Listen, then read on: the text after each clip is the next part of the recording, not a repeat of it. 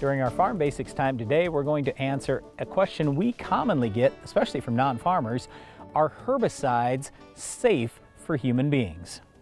Now, that is an interesting and very important question. When we're farming and we're putting herbicides onto our fields to try to stop weeds, the first consideration we have is, what is the human safety factor here? What do I need to do to protect myself if I'm using this product to kill the weeds? Yeah, now fortunately here in the United States we have the EPA, and they do an excellent job of thoroughly evaluating products over a long period of time. It often takes 3 to 5 years for them to fully evaluate things and then giving the okay to use those things in certain situations.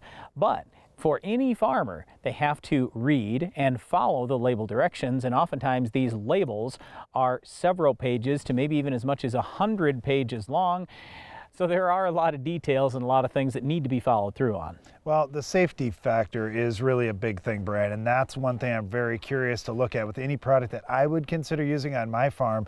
I want to make sure that the safety factor is good. And when you think about this, it's something we should be looking at with everything that we use in life. For example, table salt. You don't think that's a bad thing, right? Well, table salt's okay. I can put salt on my steak or salt on my eggs or whatever food that you're eating. But the dose makes the poison. With table salt, that dose is 3,000 milligrams per kilogram of body weight. So, well, you're probably not going to overdo that in one shot.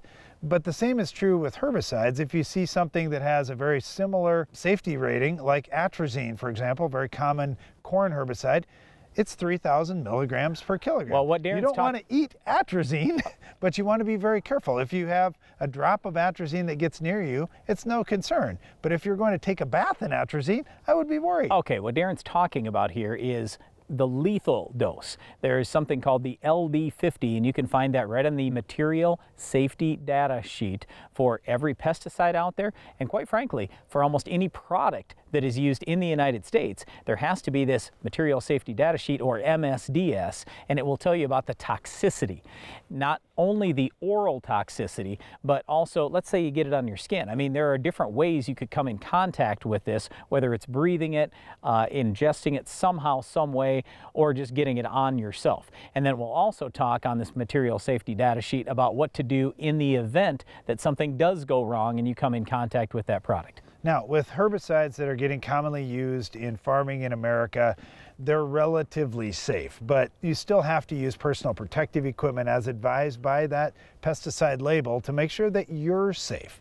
And this should really go into, again, everything that you use, household cleaning products, the gasoline you pump in your car. You should be concerned with what the safety factors are and take the proper precautions. All right, so Darren mentioned gasoline, and let me just say this. Gasoline is way more dangerous than any product that we use on our farm, and it's not even close. Just a little swig of gasoline and you're dead. It is absolutely not that same way with herbicides.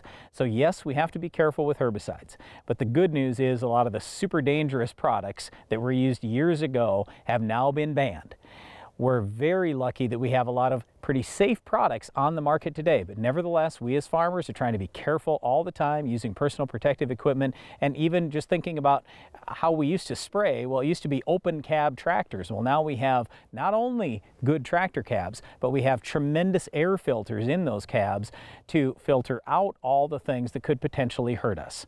So a lot of changes have been made over the years. We're super happy about it, and there is a continual search for safer and safer herbicides. And the good news with a lot of these newest herbicides being developed, they're found naturally in the environment. So when we can find things that come from a tree or from root fungus, if we're going to spray a fungicide or something like that, then those are fantastic things that already exist in nature and are much safer for human beings. Well, you want to be safe when you're trying to take out our Weed of the Week. We'll show you what things might work coming up later in the show.